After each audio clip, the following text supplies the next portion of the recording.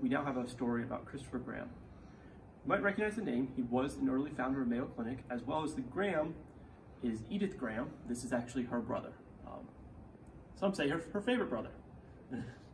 So this kind of shows a little bit more about his story.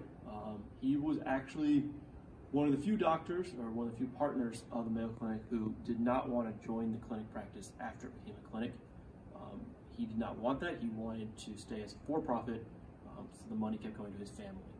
And so it actually caused a very large strife between him and the Mayo brothers, especially with Will Mayo and Dr. Graham. And Will Mayo did not speak for a while afterwards, with Charlie and Edith often acting as somewhat of the buffer and intermediates between the two of them. As you can see here, we have a couple pictures of Dr. Graham's house, as well as Dr. Graham. This is Dr. Graham as an older man down here, as well as his house.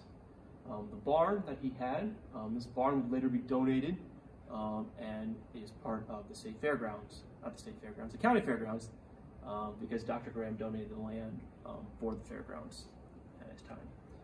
We also have a couple other things in this case here.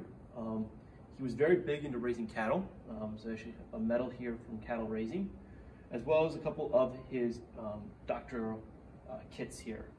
So interesting thing, some of these medicines still do have medicine in them. I wouldn't recommend taking them. They're probably a little bit expired. And this picture finally over here is also of Dr. Graham's house. This one was actually painted by Harold Crawford, who, if you've watched a couple of our other videos, he is mentioned a few times throughout the videos.